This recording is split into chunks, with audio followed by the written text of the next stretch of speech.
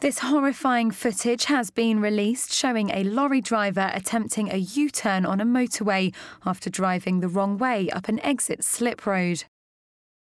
Leonid Papachin made the manoeuvre in a 40-ton truck on the M6 toll in Lichfield, Staffordshire. The driver had tried to leave the toll motorway at 5:30 on October 23rd, but his cash card wasn't accepted in a payment booth. He then opted to turn around and drive back up the slip road. The Central Motorway Police Group saw the incident unfold on CCTV cameras, and officers brought the lorry to a stop a short time later. Papachin later appeared in court where he pleaded guilty to dangerous driving last month.